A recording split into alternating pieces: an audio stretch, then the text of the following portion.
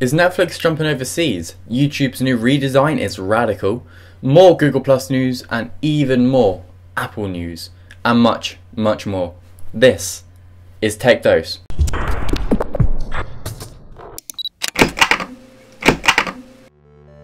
So yes, there is two Dans in this Tech Dose. There's one from the past, this one, and one for the present, this one. I recorded that one quite a long time ago. Rob was going to film his part, but then he couldn't, and then he recorded it, and then Final Cut Pro crashed, so I'm having to go with it. So yeah, there's two Dans, and there's a lot of news. So Netflix coming to the UK? What? So it could be coming to the UK and Spain by the start of 2012. It has been unconfirmed and Netflix has no comment on this rumour. We have LoveFilm over here, which is like film rentals and game rentals, just like Netflix. They have strong grounds in the UK and this could be competition between both. I use LoveFilm and I love it so much. Netflix is quite bad in the US right now, like they bumped up the prices and everyone's really angry and leaving it. So if Netflix came over here, I probably wouldn't join over to it. Apple released iOS 4.3.4 this week, which brings no new features, but it's a patch which covers a PDF vulnerability found in the popular jailbreak site jailbreakme.com. And already the iPhone hacking community has jailbroken the firmware.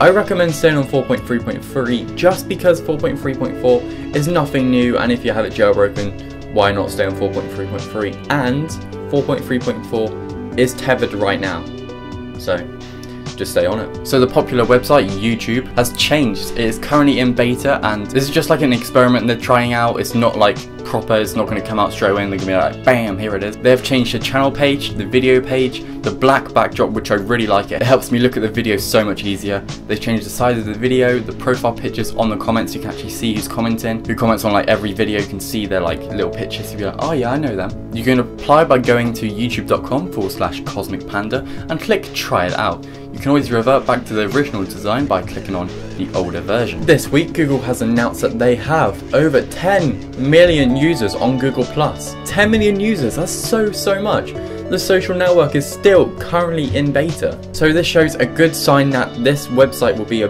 really big hit. I really like the site, I use it, I have a Google+ account. If you want to follow me, there's a link right here.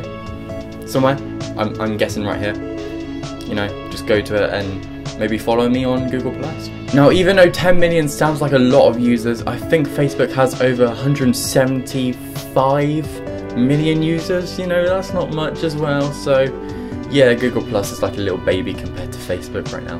And last Wednesday, Apple refreshed the MacBook Air, the Mac Mini, and the Cinema displays. MacBook Air specs now have a Intel Core i5 or i7 processors, which is probably the best processors right now. As one Thunderbolt port, everything's now going to have Thunderbolt by Apple.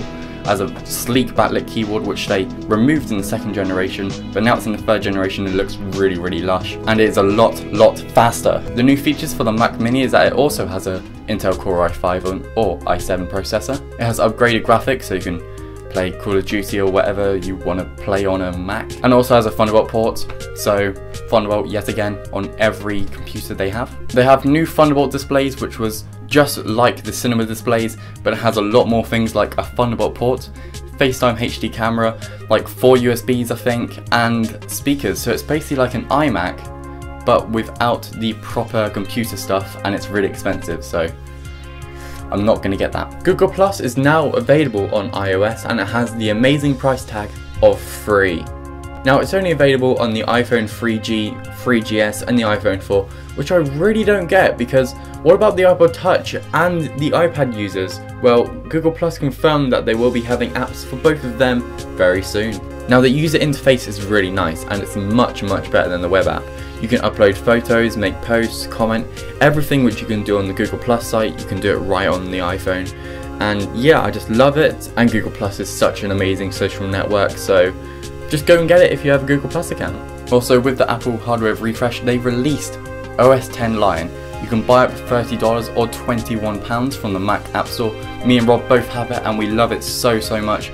There's nothing wrong with it, there is like a few bugs, but there's actually going to be an update very soon, coming this week or next week. So there's loads of new features, including Launchpad, which is like the iPad on your desktop, multi-touch gestures, which is really cool. You can actually change spaces with like 3 fingers. They have full screen apps as well, like iTunes is really good in full screen, so you can actually scroll through all your music. Mission Control, where you get to see all your open programs, everything open, and it's just a really easy and simple place to check out overview of everything. They also have AirDrop where you connect from one Mac to another, no Wi-Fi required, they use a Wi-Fi signal to send files together. Such a good idea, and I really want to try it out. You know all of those fake iPhones they sell in China, like Android phones as well, just basically any phone, like China makes knockoff ones, and now there's a curve Apple store. No joke. A fake Apple store? Really? Yes.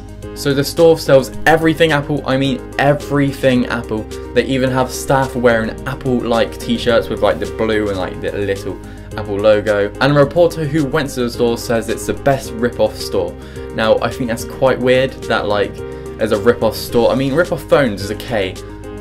Not really, but a store is like going way too far, and I think Apple's going to be really mad about this. So if you're ever in China, just go and drop off over there, go and buy, you know, like an iPad and just be like, ha! It's not even a proper Apple store. So thank you very much for watching this episode of Tech Dose. Do you like the YouTube redesign? Are you upgrading to OS X Lion? Do you like Google+? Comment down below. If you want to follow us on Twitter, there's links right here, and there's our Twitter usernames. Somewhere right here. I'm probably not even pointed in right places, like right here somewhere. I don't know, it's gone. Crap. Please subscribe for more weekly tech news. This has been Rob and Dan from Tech Dose. See you in the next one. Peace.